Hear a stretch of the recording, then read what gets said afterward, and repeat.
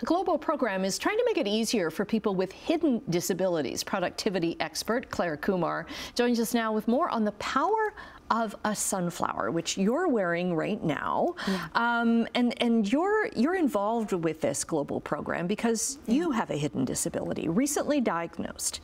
Yes, recently diagnosed with autism, as I had the pleasure of talking to Tim about in April here, and also in 2014 diagnosed with MS. So multiple sclerosis. So I've lived for a long time with an illness that most people would not know I have. And you could see somebody and not know. Why are they, you know, especially if it's an issue like autism, why is that person acting that way? Or why do they seem overwhelmed? Or what's going on there? And this is all to help identify that and make things easier.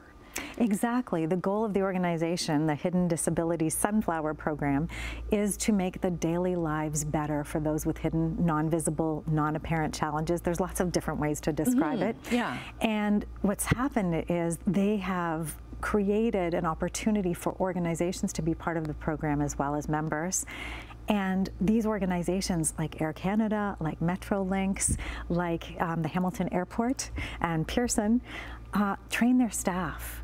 And so their staff is trained to recognize this symbol. You can see I'm wearing a green pin here, a sunflower on a green pin. So the sunflower on a green pin. Yeah, that signifies someone who may need assistance. We call them sunflower wearers. Okay. The member organizations train their staff to be sunflower supporters, and they might wear a white version of either a lanyard or a pin as well. Okay, so it's the same one, but it's got the white background. But it's got a white background, or even a bracelet. We believe in options so that whatever you need, you can be comfortable. And I've even seen some organizations, they'll have a lanyard and they'll put a pin on it. Okay. So their own lanyard, potentially put a pin on it. Right. So, yeah, so the goal is to connect people, to have conversations that help them get the support they might need. And that support could look like anything like a little bit more time, maybe a place to sit and rest, maybe urgent use of a bathroom, maybe, you know, assistance cognitively or with sensory challenges. There's so many challenges that are there that we just need to be in conversation about to make that day easier. Right. How did this all start? It started at Gatwick Airport in 2016, and it's great. I just interviewed our CEO for an upcoming Happy Space podcast episode, and he tells the story. He ran a company that did promotional merchandise, right? And so Gatwick Airport was looking for a way to identify their travelers that needed help. They recognized that people were having challenges and they wanted to meet them, and they talked to Paul, and the program came from there. Right, and it makes it so much easier because you don't have, if you have a hidden disability or a hidden challenge, you don't have to explain yourself to someone. Well, that's it. You don't have to disclose. You can choose to disclose, like I did here, but you can also order a lanyard, one for yourself, and it might say here, I'm autistic, or it might have a series of icons that say, you know, indicate a chair or perhaps visual challenge.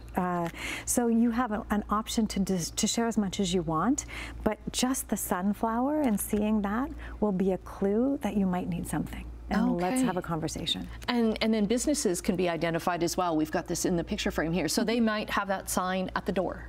Exactly. Yeah. Yeah, there's different levels of membership for organizations to join, and then we support in different ways, you know, putting you on our map. We have 240 airports across the world now, 17 airlines. We've got banks, we've got grocery stores, we've got event spaces. So start looking for the sunflower, and if you see an organization where you think you'd like to have that kind of support, let me know. Maybe we can have a conversation and bring them into the program. So we've got about a minute left. So what if a viewer is there watching this and they have, or someone in their family has a hidden challenge? How can they get a button? So hdsunflower.com. You can go there and you can purchase your own lanyard and card here. You could purchase a button or a pin, or you can go to any of our member sites and find their Hidden Sunflower page, and many of them will give you a way to be able to either pick one up in person at one of their locations or potentially even mail one to you. Okay, that's awesome, and so needed to help out people.